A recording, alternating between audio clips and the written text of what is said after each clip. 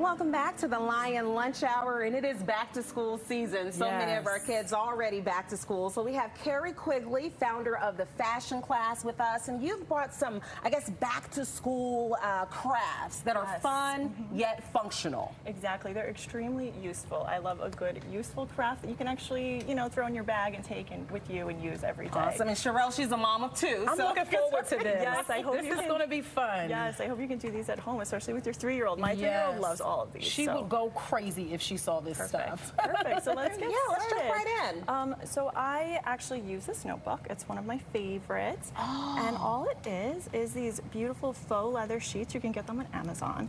You just punch 3 holes down the side for the front and the back, and you fill it with loose leaf paper. I love that. You just put some little binder rings in there. It's endlessly refillable, perfect for back to school. I can take this, roll it up, put it in my bag. Wow. Super easy. So I actually do use that one. And they get to personalize it too with the fabric or the design they like. So they and that's won't important. lose it. Exactly. They'll value it. Yeah. I love that. Yes, exactly. And then, so what is this? So this one is a roll-up pencil case. So I have a toddler. You know when you get a new set of pencils and the case gets crushed or ripped, you can never use it again. You can't get them back in there. So this one simply unrolls, and you can store all of your colored pencils or crayons. Oh, that's a must-have. So neat. Super safe. The tips are all covered, and all it is a long piece of felt and 4 holes punched in rows, and you can thread your So you just use a hole puncher? Hole puncher. Wow. Easy. And then you can glue a ribbon on the back, and it just rolls up into this cute little, let me roll it this way. And you can really save yourself some money. I was having the same thing. All this money we didn't spend on school. Exactly, a good $3 or $4 there saved. Yes. And then the next one is my absolute favorite. So let me just it might be hard to choose a favorite, Kerri, but I'll let you try. I love the movie Clueless. Oh, I know this scene where, here you go, this is yours. Because I have on pink. I love these feather pens so much. I decided to make my own. And all you do is you take some washi tape. It's super sticky. They come in a billion colors and prints. And you wrap up the pen nicely. You take some glue some feathers to the top, and then cover those stems with a little flower, some gemstones.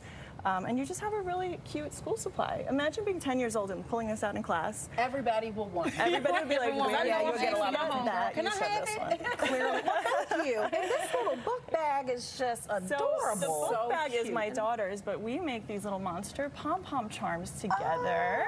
And all it is, it's a pom-pom. So you take some yarn, you wrap it around a few times. You can use your hand. Okay. You wrap it around a lot more than this. You can tie it in the center, cut your little loops, and then just glue some little googly eyes on there. And it's really good for, thank you. I like this pen so much. I forgot I was holding it. I'm just standing here. I'm ready to write. I want to keep this here in the office with me. And then you have something down here. I guess you're going to put us to work. Yes, I'm going to put you to work. So this one is a great teacher gift. So I make these cute little bookmarks, again, with the faux leather, right? My husband's a teacher. He would love one of these as a gift because he uses old receipts as bookmarks. Yes, these are actually very usable.